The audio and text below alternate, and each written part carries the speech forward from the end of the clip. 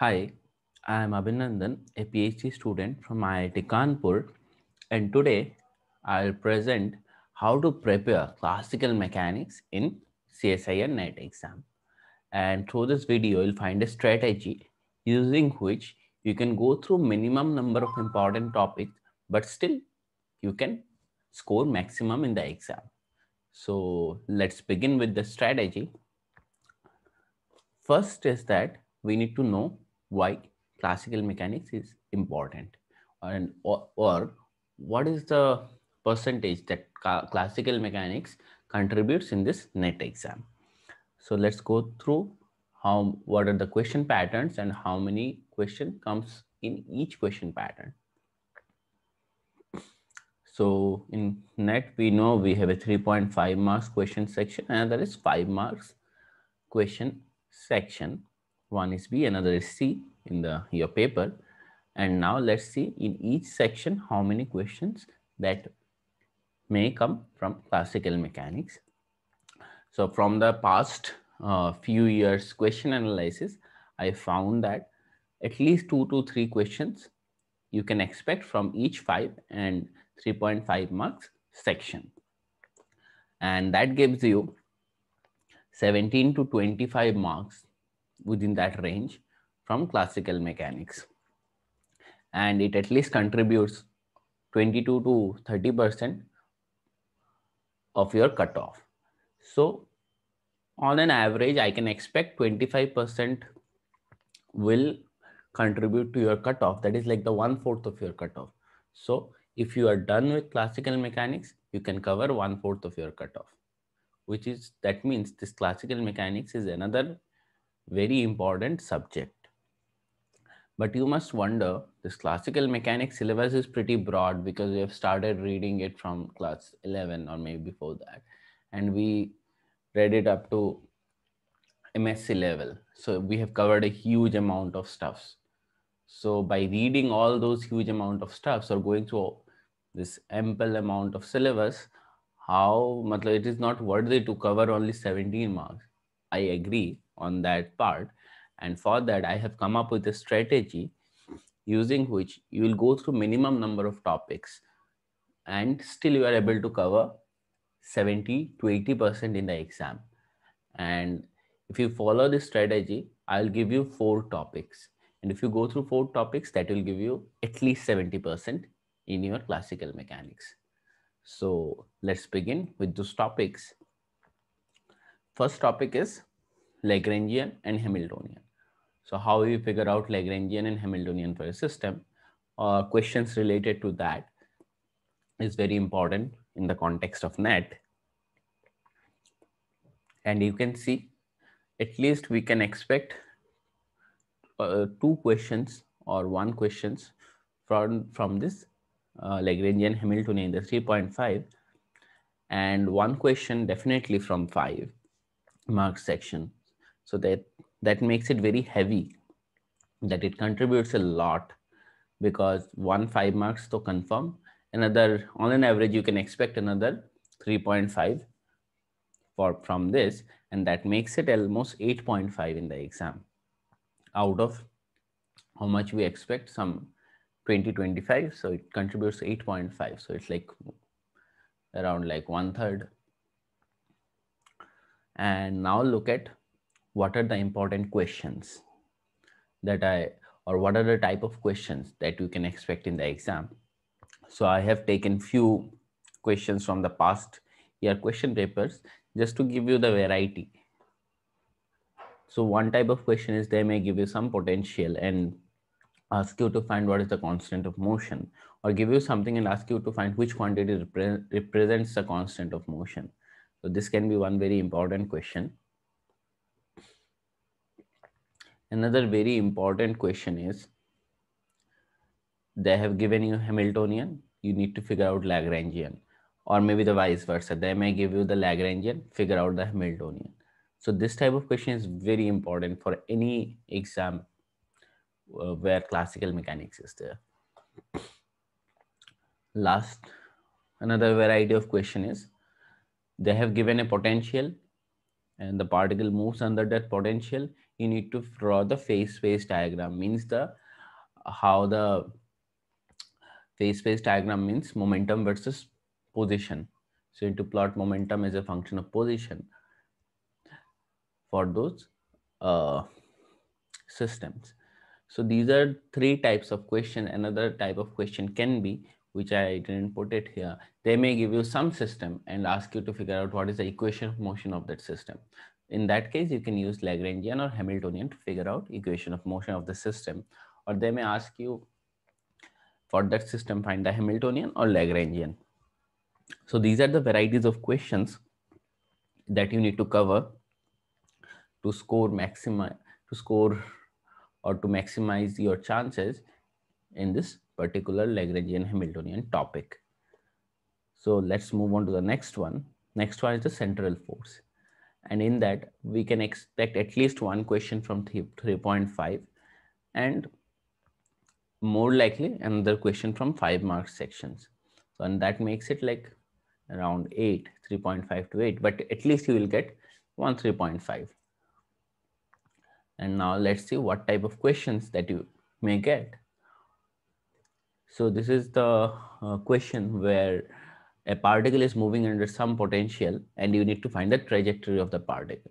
So that is very important question from central force. There can be different type of potential and they ask you for this potential, what is the trajectory? So that one needs to know how to figure that out. Another thing, here particle is moving under some potential and it is moving in an elliptical orbit. So you know the trajectory. Now you need to figure out what is the maximum kinetic energy the particle can have. So this is another type. Now here the particle is moving in a circular orbit under this potential given.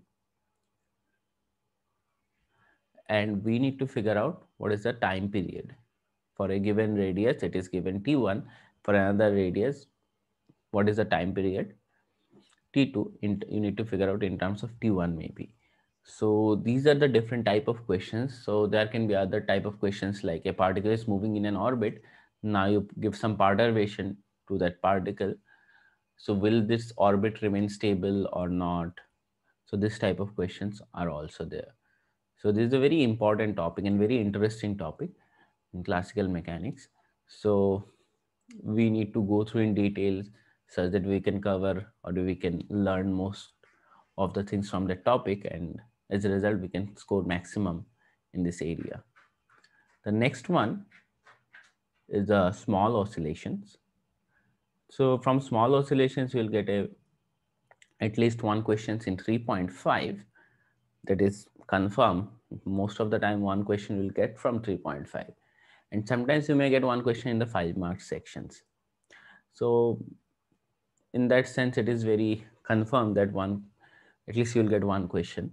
And for 3.5, these are the type of questions that most of the time appears, that you have given a Lagrangian. This is a Lagrangian, or they may give you some potential. So the particle under this potential or this Lagrangian, you need to figure out what is the frequency of oscillation about the equilibrium point. Similarly for the other one also. Here they wrote it in terms of normal modes. So this is a very common question from the small oscillations topic. So you need to know how to solve these problems, and this type of problems most of the time comes in any exam. And this type of problems you can expect in the 3.5 marks section. Other problem is, so this is another problem which came in the 5 marks.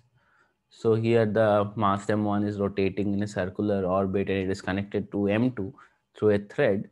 Now if you give some perturbation to m1 and it starts oscillating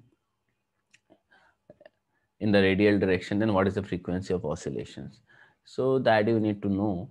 So these are the type of questions that you can expect in small oscillations.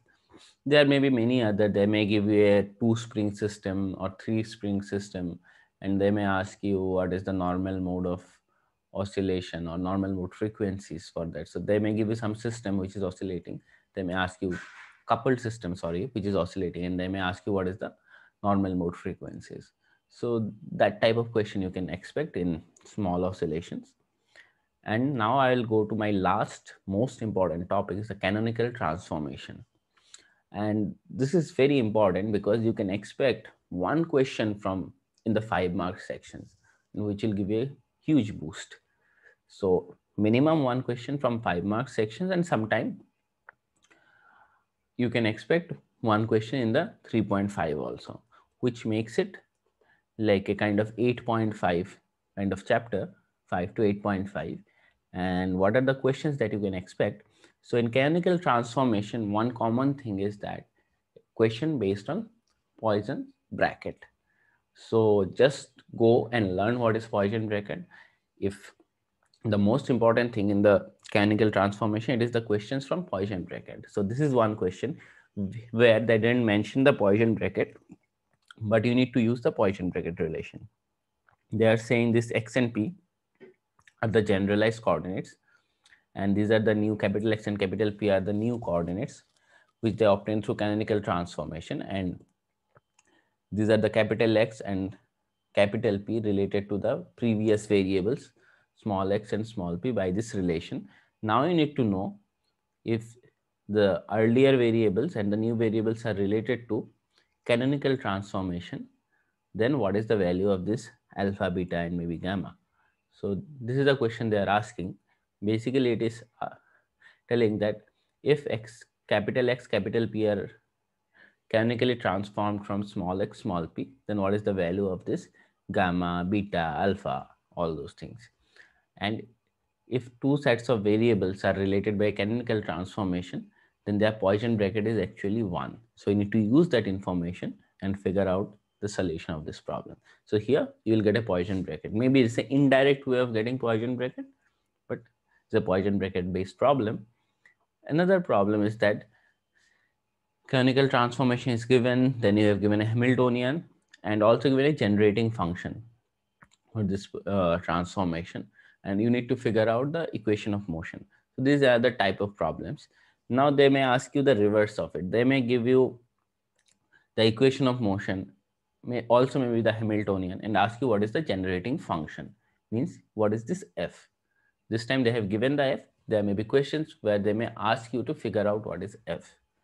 So you need to learn all those tricks and techniques to figure out how to solve these problems. So these are the most important 4 topics that I have presented, and if you go through them, you can score maximum from in the exam. Sorry, you can score maximum in the exam. Now I'll go through the last topic, which is like the what can be the other topics. From that you can expect one odd question in the exam, which may be of 3.5. So I have gone through the different papers, and I find sometimes you may expect some question from rotating frame or accelerating frame.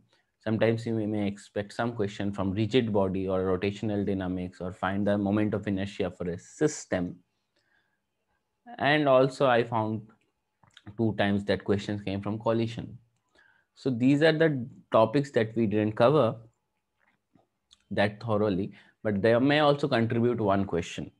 Any one of this may contribute one question. So my suggestion is that first go through those 4 topics, solve them as rigorously as you can, and then if you get time, then you can cover 1 or 2 of them. If you have time, then only. But first 4, cover all those. First cover all those 4 because they contribute maximum to your exam. Now I'll move to the book suggestion. So before suggesting any books, I feel in classical mechanics, at least in the context of NET or GATE exam, we need to know how to solve problems, and developing the problem solving skills is very important. So, and in classical mechanics, we have a variety of books, but still I try to suggest some books which I feel comfortable up to some extent. So, and if you go through these books, they will cover most of the things. So first book is the Goldstein, definitely it's the classic book in this subject. So in Goldstein, you'll find concepts given very nicely, as well as you'll find a lot of exercise problems. So, but you'll not find any example problems. And also some people complain that Goldstein, understanding Goldstein is very difficult. I agree with that. So if you find it difficult, you can move to some other book. One is the Classical Mechanics Taylor book, this one. Another is the Klapner book. So if you find Goldstein difficult, then you can go through those books. Those books are relatively simple, and they have given a little bit few, one or two examples also from each topic. But mostly this type of books carry no example type, like they do not give you a vast number of examples. Mostly you'll find problems only at the exercise. These are very good for developing concepts. So but if you feel like, okay, I'm not able to solve problems, I'm not getting confidence to solve problems here, enough problems are not given, enough examples are not given, okay, good for only reading concepts, but I'm not able to solve problems. If you have that difficulty, then I will suggest some other books. One book is like this one. Here you'll find huge number of problems that has been solved.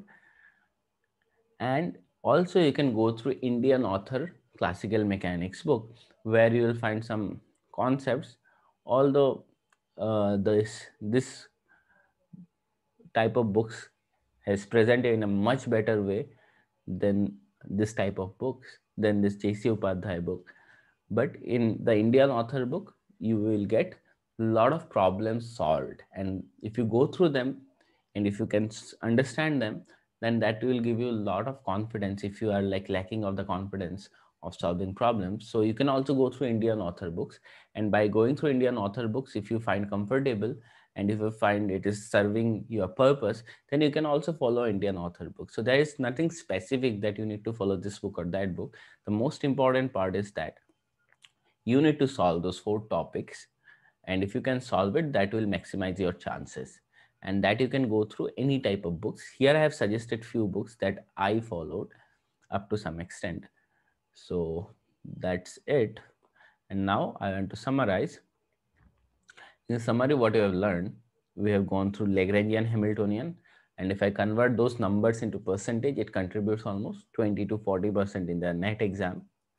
Central force with this percent, small oscillation 15. I took 15% because I expect one question from 3.5, and canonical transformation of this amount.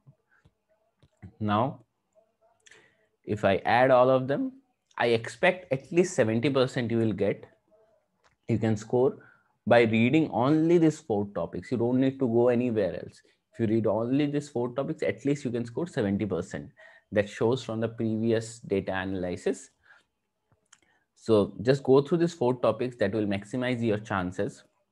By going through minimum, you can score maximum, and these are the only 4 which contributes the most. And if you have time, then go or explore the outside topics also. But please first go through this 4, because this will give you at least 70%. Maybe sometimes you get 100%, or if not, on an average, you may get 80%. So this makes it very important. And if you score 80%, then it is like almost like, I think 1/5, you will cover almost 1/5 of your cutoff, or maybe more than that of your cutoff. So if you like this strategy, please share this video and please subscribe. And if you have any questions, any doubts regarding this video or this presentation, please write it in the comment section. Thank you for your attention.